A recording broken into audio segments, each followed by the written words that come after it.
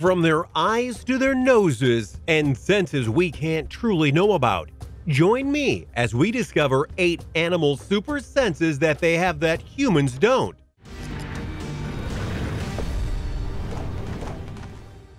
Number 8. Ears that can smell. When it comes to dogs, there are several things that it has naturally that dwarfs what humans have naturally. But for the Basset Hound, they take it to the next level by bringing its ears into the mix.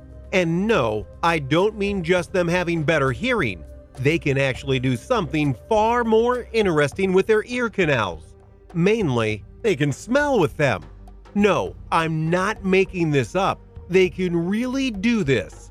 First, the ears will catch the scent of whatever they're trying to track. Then they'll rub their ears on the ground to further catch it, and then flick their ears up into the air with the sole purpose of ensuring that their nose can catch it and then never lose it, which makes them an excellent tracker dog, among other things, of course. This may seem like a little backwards, as most dogs, including a certain breed that I'll be talking about later, track with very powerful noses. So why do the Basset Hounds do it with their ears? It mainly has to do with the fact that they have the longest ears of any dog breed, which makes them even more equipped to catch scents and send them up to their noses. This kind of dual-powered smelling is very unique in the animal world, and definitely unique in the dog world. Personally, I'm okay with a dog having this and not a human, because that must feel weird. 7. Heat detection.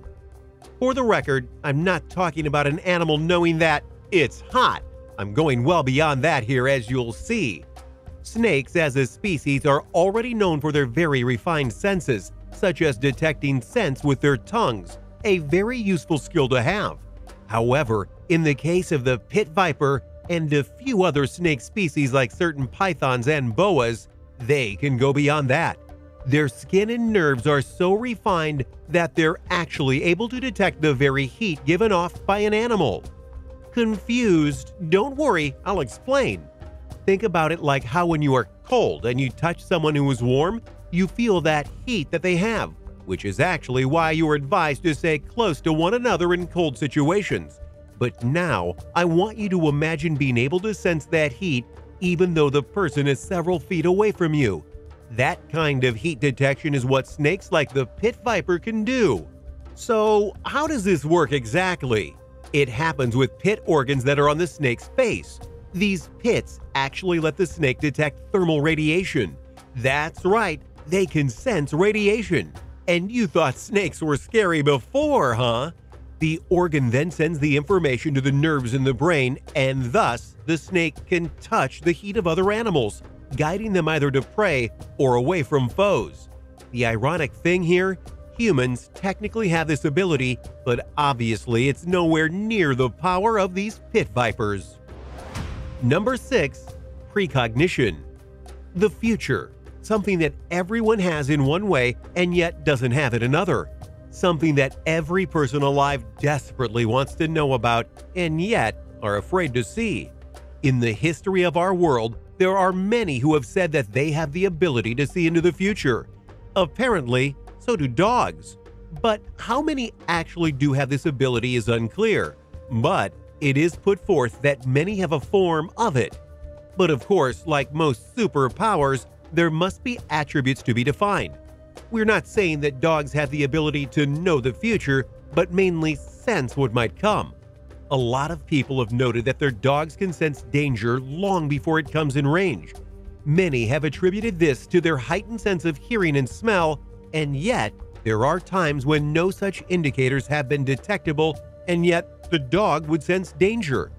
An example was unintentionally shown during an episode of Mythbusters. Host Jamie Heineman had a dog named Zero who detected danger in a small-scale experiment and made sure it wasn't in the area when it indeed did go wrong. Another form of precognition dogs are said to have is when they can detect when an owner is going to come home. Again, without clues like sight, sound, or smell. There was even a study done to show that they could indeed predict when the owner was coming home.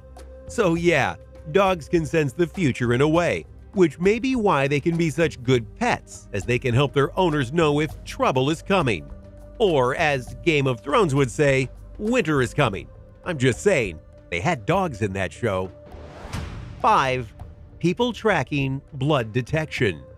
Insects are annoying, and few of them are as annoying as the mosquito, because no matter where you go, they'll get to you. But that raises a great question. Have you ever wondered why a mosquito is always able to find you? It does seem oddly persistent for such a small creature. The answer is their superpower detection. Like many insects, mosquitoes have very heightened senses, to the extent that they can sense a person when they're over 100 feet away from them. And because of how heightened their senses are, they actually know when to strike you in order to get your blood.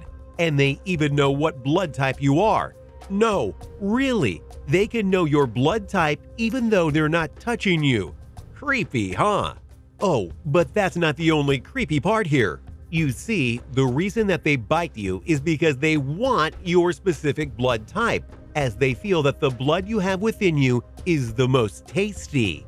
Even if a mosquito finds a large group of people, they'll use their heightened senses to see which blood is the most appealing to them and then go right for the person. An important note, mosquitoes at max are about 1 inch in length and oftentimes much less, so to sense a person 100 feet away with such accuracy is truly impressive. And again, very creepy. So, when a mosquito comes your way, do the humane thing and swat them dead. 4. Camouflage. While not a sense per se, it most definitely has to be an interesting sensation when an animal blends into its surrounding environment. I mean, think about it. The animal goes from their basic skin color to something that is entirely a different shade in order to avoid all of its predators. That's not something that just any creature can do, you know. What's interesting, though, is that camouflage is something that many animals can do in varying cases. The most obvious one is the chameleon, which is what the camouflage ability is named after to an extent, as well as most associated with. However, there are insects and other animals that can do it too. Some are even born with the camouflage on their skin so that they can blend into things like trees, leaves, and certain flowers. And you almost have to wonder, what does it feel like to blend into nature like that? You know that humanity is curious about it because we have created our own kind of ammo when it comes to things like camo wear that hunters use or the ghillie suit that is used by special forces to blend in. Could you imagine being able to do that on a whim? That would be something cool for sure. 3. Super smell. Smell is a very interesting sense, because when you come home and you can smell a home-cooked meal, you're in heaven. But when you're on the road and you or someone else has run over a skunk, not so much. But as good as our noses are, we have nothing compared to the dogs of our world. As a species, dogs have infinitely better noses than we do, but only one is used as the quintessential tracker dog, and that's the bloodhound. These canines have some of the best noses in the business, literally, and once they get onto a scent, it's very, very hard to get them off of it. If you don't believe me, believe the Mythbusters.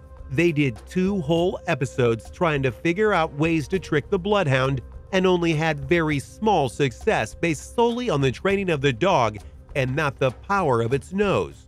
So yeah, it's very hard to beat. The reason for this is that the bloodhound and other dog species have hundreds or sometimes thousands of more nose receptors than humans. That's a lot of power in the nose, and that allows them to not just find a scent, but be able to track where it came from with ease.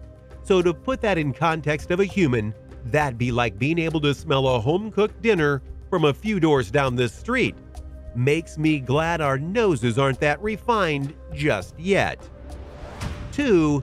Super taste. Dipping into the really weird, the catfish may be a great catch in terms of fishermen, but it also has one of the weirdest super senses in the world, mainly in its sense of taste. What do I mean by that? Well, just the mouth. A human has about 10,000 taste receptors, but the catfish doesn't just have these in the mouth. They actually have them all over its body. Apparently, Up to 250,000 taste receptors are all over the catfish. Do you know what this means? It's a living tongue that tastes just about everything that touches it. Bet you never want to pet a catfish now, huh? What possible use for this super sense is there? Simple, because the catfish can taste the ocean. It can sense where everything is, especially its prey. Those antennae that it has on its face are one of the main areas that has its body taste receptors. And so when it tastes something, it'll go and send the signals to the brain and guide it to where the catfish has to go. This is another sense that I'm glad humans don't have, because the last thing I need is my feet tasting my shoes, the ground, the carpet, and so on. The catfish can have this special sense. Number 1. Electric connection. When it comes to bees, there are many different senses that they have that define their entire lives, like how they can use dance moves to communicate, which I know some people would love to do, and how they use their bodies to carry pollen and the like. But their most unique sense that humans don't have has to do with electricity, mainly the charge that they build up when they're flying. Have you ever wondered why a bee can find a flower that sometimes is very far away from the hive? It's because of their senses, including one that has them conducting a positive charge as they fly through the air. The flowers that they pollinate and get nectar from continue a negative charge via their mere existence. And as the song goes, opposites attract. So as they fly through the air, they sense the negative charge that the flowers are giving off and thus go to them and do their business. But they don't stop there. Once they're done getting what they need, they change the charge of the flower so that it's positive. This serves as a signal to its hive that this flower and this area, depending on the swarm size, has been pollinated, and thus they can move on to a new area. It's truly fascinating how well this works, and as we all know, it's not their senses that are getting bees killed, it's actually what's keeping them alive. Thanks for watching, everyone. What did you think about these special or enhanced senses of these animals? Which one do you think is the coolest? Which one do you think is the most disgusting? Do you know about super senses that animals sometimes have that humans don't? Let me know in the comments below. Be sure to subscribe, and I'll see you next time on the channel.